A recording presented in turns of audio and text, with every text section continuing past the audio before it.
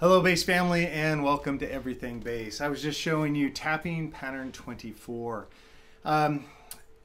Really on the onset of creating this channel, I wanted to make sure that I mixed in very simplistic, very accessible patterns for those who are just getting into tapping, with some that are more adventurous that might push certain intermediate to advanced tappers into new areas.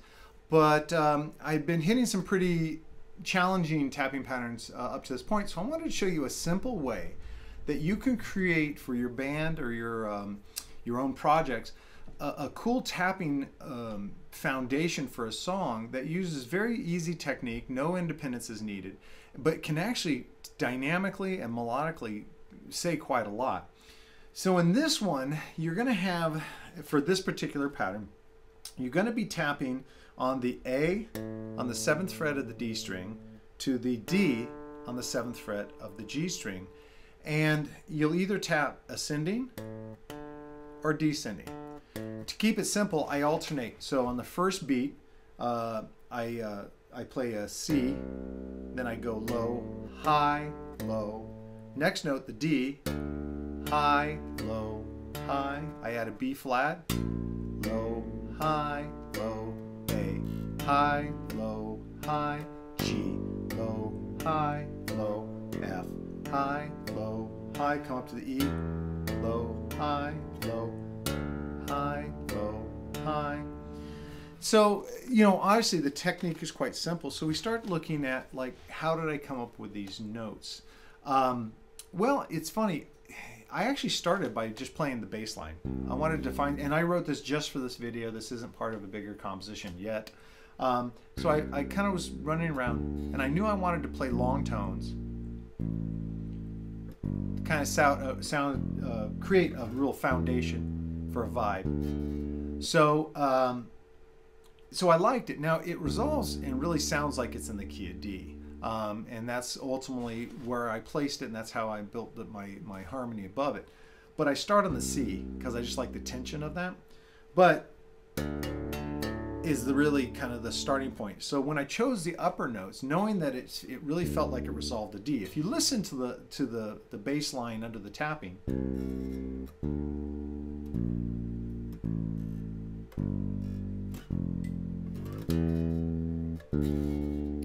the ear kind of rests on that D. It resolves to that D. So when I, because initially I was thinking, oh, I'm going to do something in C, it'll be cool. But I really got, well, no, I really feel it, it's really seeming like to tell me it's informed in D. So that's what told me what I want to do with my right hand. And that's, I just did 5, octave 5. So I toyed with that since that was my target for my key.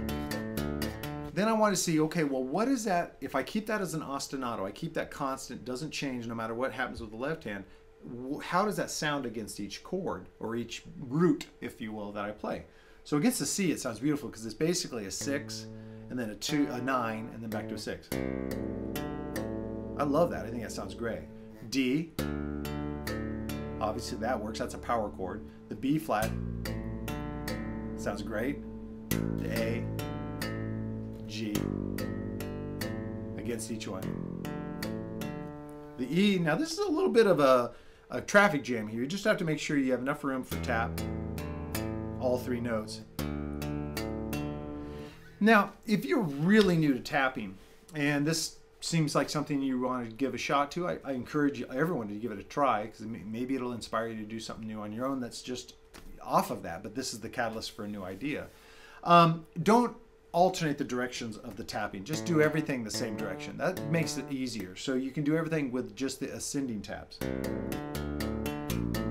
Actually, you still want to go up and down.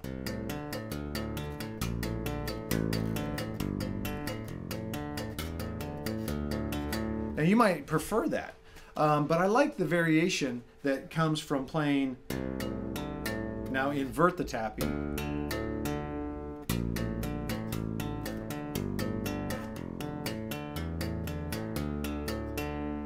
Yeah, it's simple, but it's cool. And what's nice is if you're in like a trio situation, this kind of tapping, really you're thinking like a piano player, and you're giving a lot of harmonic content so that the guitarist, or maybe you have a sax player, or maybe a piano player. There's a lot for them to improvise on there because you're giving them this bass line, you're giving these other colors and tensions. Now, if you want to make it more challenging, one thing you can do is look at each one of those roots that you're playing and alter the tapping to create different chords and not necessarily keep it these same notes. So like with the C, maybe I would do a 9, then go to the D. Now maybe here I'll go up and let's see, what would I do? Maybe I'll include the octave and the 5th above.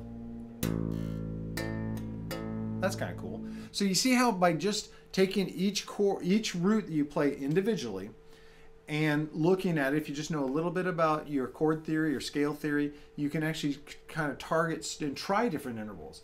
My suggestion there is if you know your chord tones and you're starting to improvise and moving the right hand around, stick within chord tones at first. Build that up and then listen and go, oh, you know what, instead of going to the 5th here, maybe it'd be cool if I just played the 4th because that leads into a half step of the, you know, there's ways and reasons to, but sometimes it can be overwhelming if you look at the entire palette of colors, all the chromatic tones, you can get overwhelmed. So sometimes the best thing you do is limit chord tones only, get it down, but then listen closely and let your ear decide, oh, you know, that might be cool. The other thing I like to do is put a common tone amongst two chords.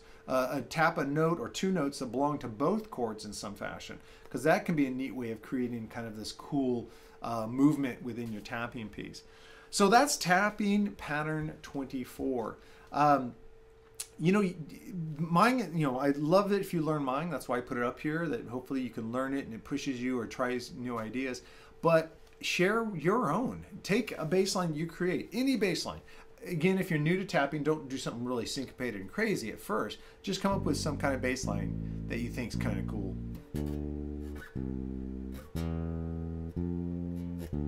And then figure out, you know, start with one note and just and tap through, and then maybe add another note and get creative with rhythms. But it's a lot of fun, and you really, and there's a big underline here, if you really look at the notes and figure out how they relate to the chord or the root you're playing, then it becomes even a bigger, more valuable exercise because you start reinforcing your understanding of harmony, and that's never a bad thing.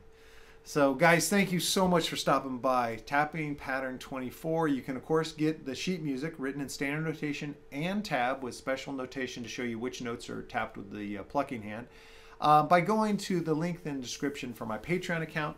Become a Backstage Pass monthly subscriber. It's only $8 a month, and once you pay the $8 for the entire month, you can download all, I mean, there's over 150 posts there, and you can download all the sheet music, you can download all the WAV files just for that $8 a month. But that money does go to me buying better gear here. It's already, I've been able to upgrade the sound, and shortly I'll be moving to a new smaller room. I think sometimes the sound here is a little diffused because it's actually in quite a large room and I'm just taking a corner of it. So I'm going to be moving to a smaller room where I can control the sound a little better, hopefully get you better audio, which is always my goal. All right, guys, thank you so much for stopping by. Please, please, please, if you have not done so, it would mean so much to me if you could subscribe to the channel. Just go to the bottom, hit the subscribe button, tap that little bell icon so you're notified every time I post videos, which is usually on every weekend. Occasionally, I'll post one or two during the week if it's something I came up with and I'm too excited and can't wait. And of course, like, share, subscribe, do all those things. That really helps grow Everything Bass. It means a lot to me, and I hope to continue to keep bringing you new things to try, new avenues to approach, kind of freshen up your practice time so you can get better and have fun doing it.